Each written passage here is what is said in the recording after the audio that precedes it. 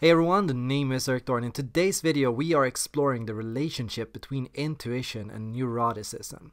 So with my personality test, I'm able to get access to thousands and thousands of people's answers and unique ways of exploring personality and the cognitive functions. Because of this, I'm also able to compare and see how an intuitive scores on one dichotomy compared to a sensory type. By looking at these numbers, I can see that intuitives are on average more inclined to being neurotic. They are more turbulent. They are on average more likely to doubt themselves. They question themselves more. They question their future. They worry about what's going to happen. They doubt and feel doubt over different options and possibilities. When looking at the scores on my personality test, I can find that the average intuitive is 24% less assertive than the average sensory type. That means also, if you look at super intuitives, people who have an unusually strong result in intuition, super intuitives are on average 32% less confident than the average sensory type. So the more intuitive you get, the higher you go on the scale of intuition, the higher you tend to go on the scale of neuroticism or turbulence. Now, this video can help you as an intuitive understand your own response and your own feelings and your own expressions and experiences with your own intuition, helping you become more healthy and more grounded and more confident in your ideas and in who you are. This video can also help you emulate what sensory types do to be more secure in themselves, and what you can do as an intuitive to also feel more secure in who you are. First, I have a very unique way of testing for assertiveness compared to turbulence. What I do is I avoid asking people direct questions about how often they worry or how difficult things are for them or how much they struggle with different things, because I know everybody has dark days. Obviously, any ESTP or ISTJ or ESTJ is going to have bad days too, and if they take the test on a bad day, their scores on neuroticism are going to be a lot higher than if they take the score on a good day. So if you catch people, often their scores, their results and doubt and worry depend on the time of the day, their mood and their energy. So what I do is instead I look whether people are more positive or more negative about themselves. People that tend to describe themselves by their strengths, focusing on what they are good at, people that answer based on what they like rather than what they dislike, people who have a stronger idea of what they want in life than what they don't want. These people tend to be more assertive. So an assertive person is a person that feels overall more positive about themselves and reports about themselves in a more positive light. They focus on their strengths and they tend to underplay their weaknesses. They tend to believe in themselves and they tend to avoid doubt. So people that answer like this, they are the people that I classify as assertive. Now, if you look at the average intuitive, why would the average intuitive be so much more neurotic than the average sensory type? The reason for this is because the average intuitive is a person that deals with ideas, theories, speculations, possibilities, options, differences, and so the average intuitive is more inclined to doubt themselves. What the intuitive works with is something that is less secure in its nature than what the average sensory type deals with.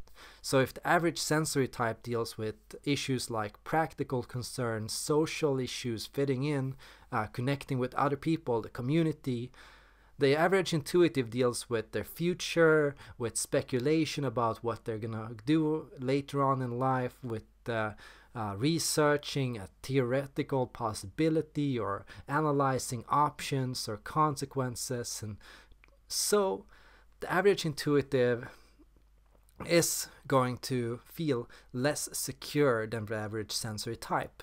While the sensory type can put down on paper or literalize what they are doing, the average intuitive will find it hard to explain themselves, their feelings, their actions, and their decisions. Intuitives are more likely to spend longer time making decisions. Intuitives are more likely to go more back and forth. Intuitives are more likely to second guess themselves, to think in circles, to go down a rabbit hole, to detach from the world, to dissociate from anything that's happening around them, to disconnect from the community, to ignore practical realities. That means the average intuitive also holds more, has more fears that are, and their fears in reality tend to be more intense or more literal than what the sensory types deal with. So while a sensory type might worry about what's going to happen further up ahead, they can still go, yeah, that's well further up ahead, and hey, I never know for sure. What an intuitive type tends to worry about tends to be more practical, and that means the intuitive is more likely to worry about, can I fit in? Will I be accepted? Will I be liked? Will this work for me? Is this going to work out right now? And so for the intuitive, to put it in these words, imagine you have a pile of work and you have a second pile of work. The first pile of work represents sensory work. The second pile represents intuitive work. What you'll see is the sensory type is constantly working through sensory work. They're doing all the papers on that pile. And the intuitive is dealing with the intuitive work, thinking about the future, weighing over options, looking over possibilities. So soon the pile is going to decrease for the intuitive. There's going to be less and less papers for the intuitive to deal with, while the sensory pile is going to be more or less the same. That means the intuitive has kind of a mass or an increased amount of undealt with, unprocessed sensory work. And that means the intuitive has to deal with and has to worry about practical concerns that are very real and very important, while the sensory type sits there with I've finished my house loan, I dealt with this, I've taken care of that, I've cleaned my house, I made sure to pay the bills on time. Now what about the future? Well, the future is in the future, so already it feels less of a distance, it feels less important, it feels less real, it feels less like it matters. So overall, intuitive concerns feel less important than sensory concerns. Practical concerns weigh more heavily on a person than the questions about the future, though although important, less so. If you look at it on a Maslowian degree, what you can say is the basic needs come first for everyone. And that means, in these times when the world is kind of up in end, we are all more focused on sensory concerns. That means we are all more carried away with whether we are going to be able to keep our jobs, whether we are going to be able to socialize with our friends and family members, whether we can visit our mom and dad, whether we can basically pay our bills. So these concerns, they are a lot more intense. That means our ability to deal with and handle intuitive concerns, those are very difficult ones. So intuitives are going to suffer immensely under COVID-19 and already seem to be suffering immensely during COVID-19, more so than sensory types.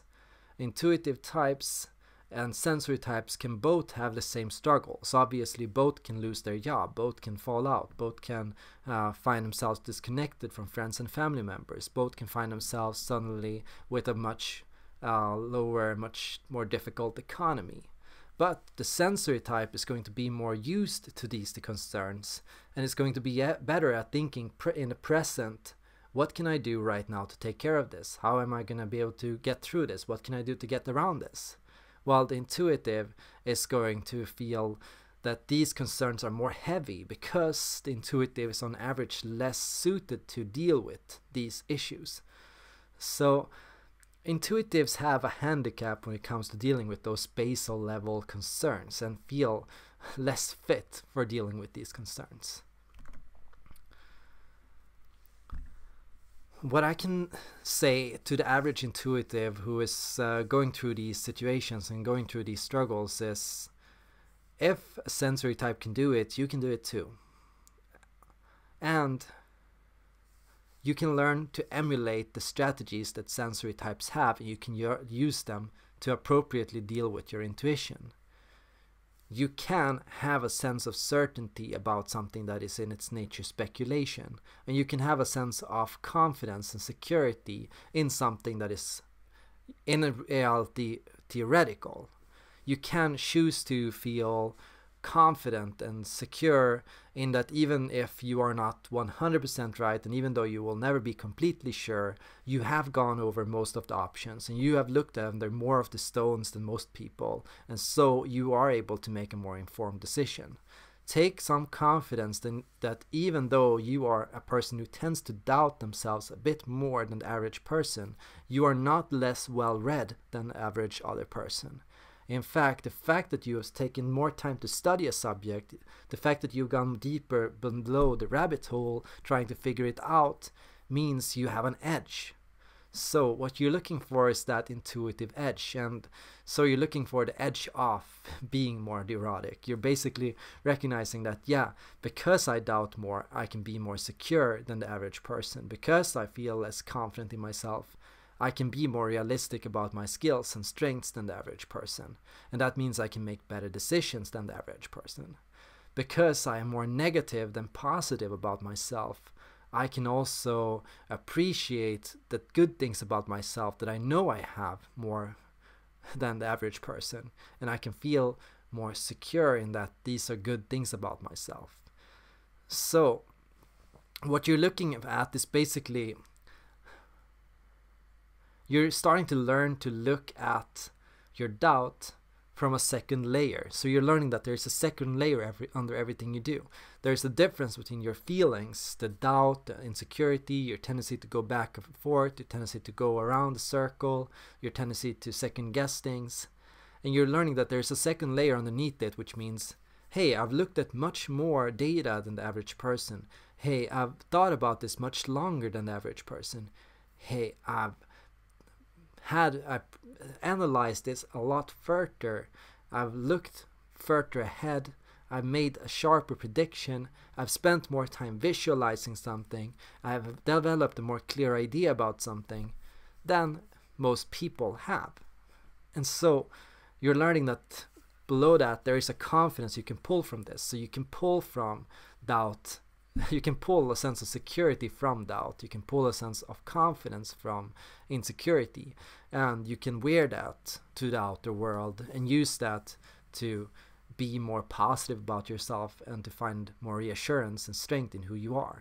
Anyways, this was my video on intuition and neuroticism, and if you have any thoughts about this subject, feel free to share them in the comments down below. Are you an intuitive and are you neurotic, or are you an intuitive that has found a sense of strength and security in your intuition? If you have, can you share your tips and advice with other people? And of course, if you want to support this video, I always recommend you to become a member. Click the become a member button to join the community and to be a part of Zoom conversations, meetups, or future videos before anyone else. And of course, if you like this video, feel free to like and share it with other people who might enjoy it just as much. Thanks for watching, and see you all in the next video.